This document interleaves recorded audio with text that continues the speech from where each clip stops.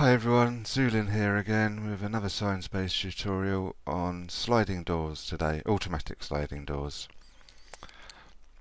So I get my doors and drop them into the scene. I think I'll put them at 0, 0, 0. Oh, I want to move them up slightly as well.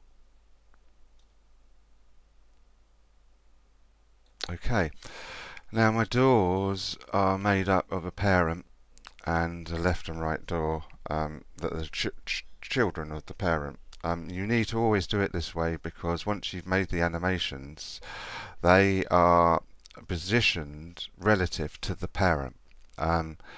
Now, if you didn't do it this way and you wanted to move the doors around the scene or rotate them in any way, straight away it would muck up your animations because they're relative to the scene and not the parent. So that's the way you do it.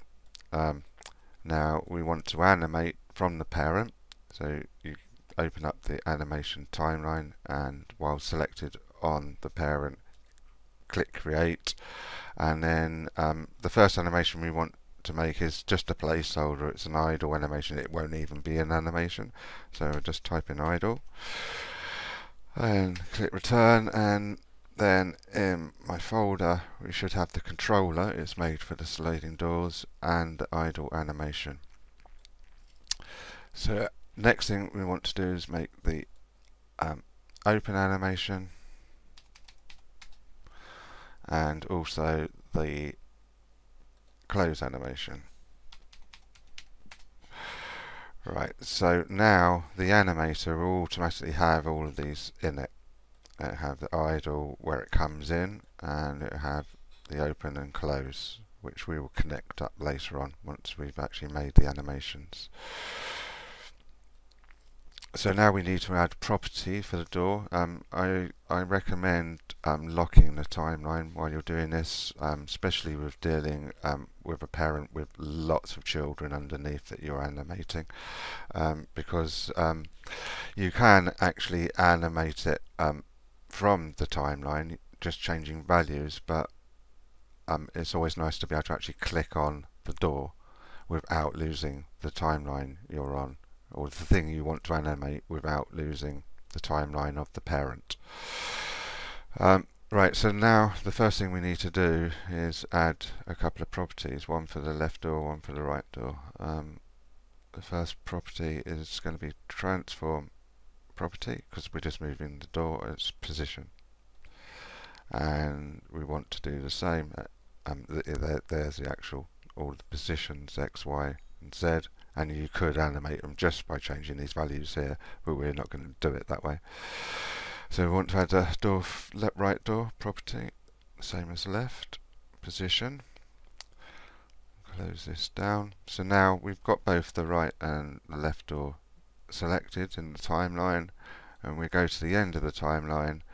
Now we will click on the left door, and I think I want to change the position to 0.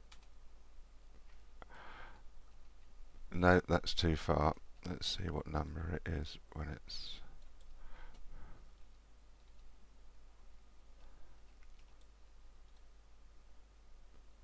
Oh, well, I don't think I'm going to get it on an even number, so I'll just have to go with a manual one for now. And do the same to the left door.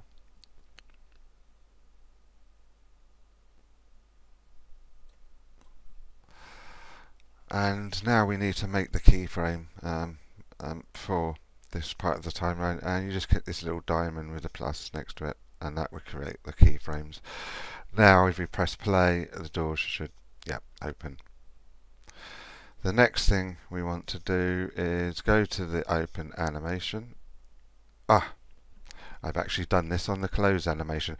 Well, that's actually that doesn't actually matter too much. We can do it this way round.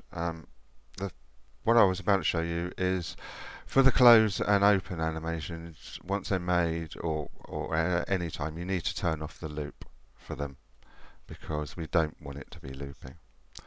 Okay, so we've got our backwards close animation, which is wrong for this, but it's actually right for the next animation we're making. So if you click on the timeline, click all, copy, Control C to copy, and then we go to the open animation, click in there again, and Control V to paste.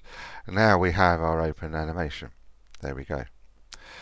Now to get our close animation, what we need to do is actually just reverse around the open animation that it's already got. So we want to, I'll put another keyframe just here, just temporarily. And now what I can do is I can move this keyframe to that side, this keyframe to that side, put them back at one, and now delete this one. Oh, shouldn't have deleted that one. I don't know why it did that. Now it will delete it. Delete that one. And now this should be a close animation. There we go. There we've got our close animation. Right, now the next stage is making the animator work. We need to add a couple of triggers here. Oh, sorry, that's not what we wanted.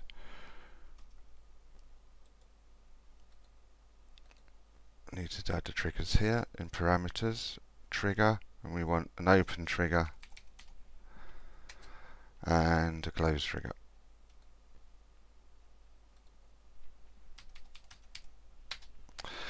Now we need to connect all of our animations up with transitions. So I just like to be tidy.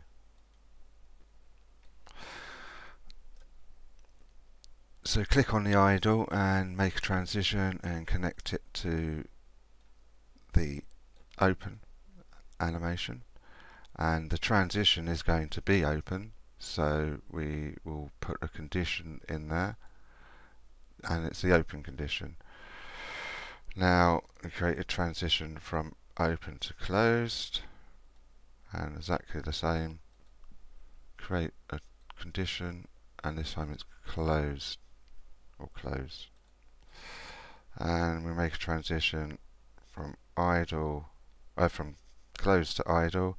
This one's going to be an automatic one. Oh yeah, that's the also a point is in the settings of the other two transitions you want to close turn off has exit time, because you want the it to be controlled by a trigger and not by a time.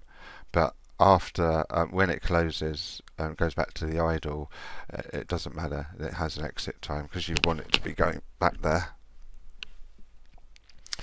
And it doesn't also matter if the idle has an exit time. Oh yeah, that's that one. Yeah. Right. So I think that is our animator working. I don't think there's anything more I have to do to that. So now the next stage is the actual doors, and to make them animate, so add a component, trigger activator, collider trigger activator. I can never remember what that one's called. And this component is using a collider. I don't know if you can see, my object's also got a collider there. It's a trigger collider, so it's not something you can actually bang into. You can actually walk completely through it, and all it would do is trigger something when you hit it and while you're inside it. And as you can see, it's set to trigger to do that. And as you can see, I've made it so it's a little bit out in front of the door and a little bit out behind the door, so you have to actually walk into it there and out of it there to untrigger it. So the next thing we want to do is add some events for that trigger. I add 3 events on the exit and the entry of the trigger. One of the events is the actual triggering, opening the door and closing the door. One, I actually put a reset trigger event in there because it makes it a little bit stabler in my experience so far. And the third one is to trigger the audio, because this has also got an audio source on it with a sound that makes it sound a bit like a Star Trek door when you open it and close it. So the first thing we want to do is add the the first thing we need to do is actually drag the game object into that event, so it knows what we're trying to do something to, and also into the second event, and also into the third event. I believe that should work. We'll soon find out. Now in the animator, what we want to do is we want to set trigger string. I believe that's the right one. Yep, set trigger string. And this is going to be open, so we want to fire off this trigger open. And then the next thing we want to do is we want to make a reset trigger string, and we want to reset the close trigger because we're about to go in that, so we want to make sure, you know, that that's working perfectly. And then we also want to go to audio source and just put play, and that will play that audio source. And we want to do the same for the exit as well. So we put in the parent, we open up the animator, and we want to set trigger close. We also want to reset the trigger for open.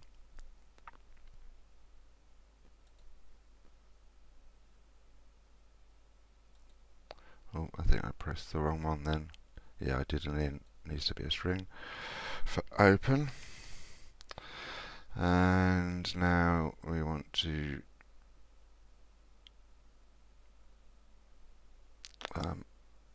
oh, I'm on the wrong thing. Play for the audio. Okay, so in theory,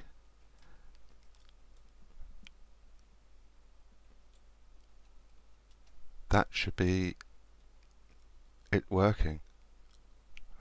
Let's just press play and give that a quick test.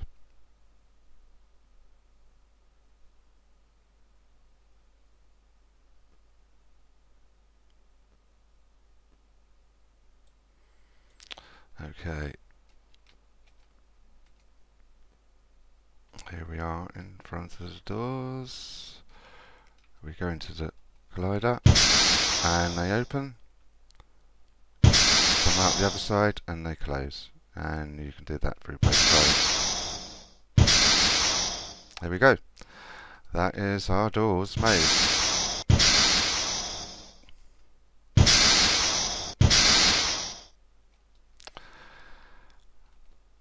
So that's it. The end of the tutorial. The doors are made. Obviously, we can add a room furniture component and a virtual goods component and upload this to Sinespace now, which I've covered in previous tutorials. And yeah, and you can make your scene up and enjoy your sliding doors. Thanks everyone, hope you enjoyed the tutorial, and look forward to the next one.